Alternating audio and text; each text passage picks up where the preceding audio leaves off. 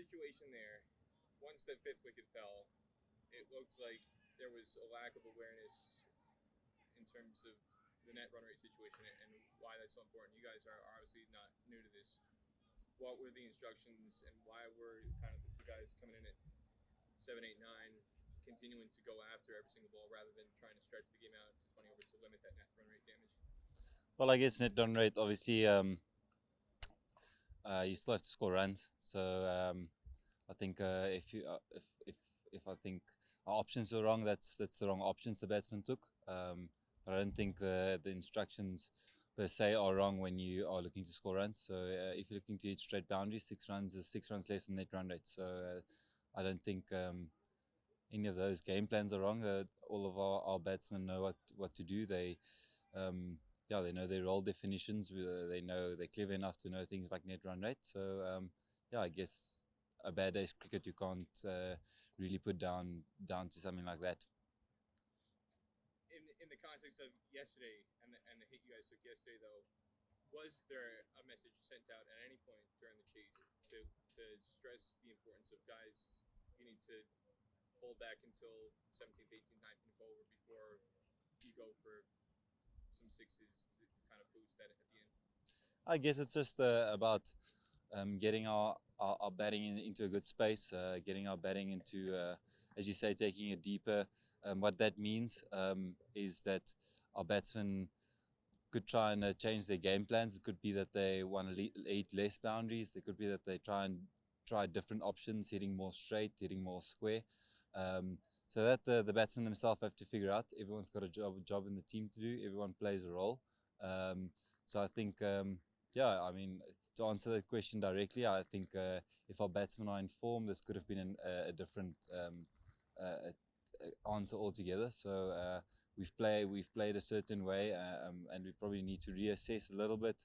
And going forward, the tournament is still young, so there's plenty of time for the batsmen to score big.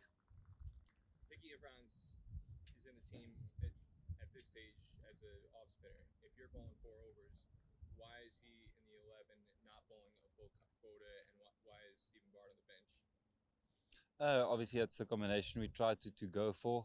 We've got Niku Daven and JP Cots that we went for as our openers in these first two games. It's just the combination we went for. We felt again it's a used wicket. Frans probably bowls a little bit different than me. So on another day he could bowl East 4 and I don't bowl at all. So I mean that's the combinations the station has gone for. It could change depending on the wickets we play. If we play on other types of wickets, then Stephen Bart might get the nod, and Frans might have to sit out, or any of the other 11. So that's the selection we went for these two used wickets. How did you feel your bowlers did overall, considering how the pitch played yesterday? Yeah, I think we didn't start off too well. And if we don't lay that foundation, it's sometimes if the batsmen get in, often there's very little you can do but damage control. So obviously after having not started well, we tried to pull it back. That came a bit late because it only came around the 14th, I think, to 16th over. So all in all, not a good start, and then it carried right through. I felt we bowled just in the wrong length, so either too full or too short. And I mean, just as the batsmen need to own up, the bowlers need to own up to that. So hopefully that could be in our next game. Did you feel the game was lost more in the first innings versus the way you guys approached the chase? Obviously, you want to play the perfect game. So if you want to play the perfect game, then you need to start well with the ball. I do think they did get too many. But in saying that, it's a small field, so it wasn't as if we couldn't chase 200. But yes, as a team, you want to put in a team performance. So the discipline you do first, you want to sort of nail that. And once you've nailed that, often the momentum carries into the batting. T20 is a lot about momentum type of cricket.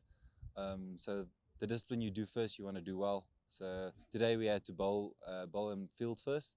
Weren't good enough in the bowling and fielding department as our first discipline, and then with the bat again fell short. So that's about it.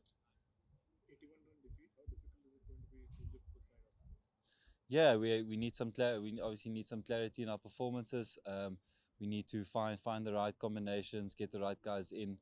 Um, as we see, T20 is very odd game. So next game against Scotland, we need to be more clear. I think get that freedom back in the team, and it could change right there if we beat Scotland.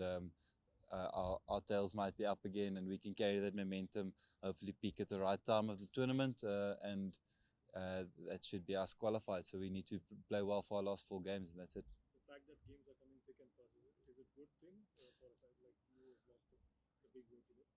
Yeah, I think it was quite tough to play in the morning game now. But I mean, it's T20 cricket, it's 3 hours of cricket, so we do have the mental capacity to recover. Obviously, now we have an afternoon and another day off, so that could help us in our recovery time. Hopefully, get the mind settled a bit and get that minds positive again for what would be another belting T20 game, I guess. Thank you. Cheers, guys. Thank you.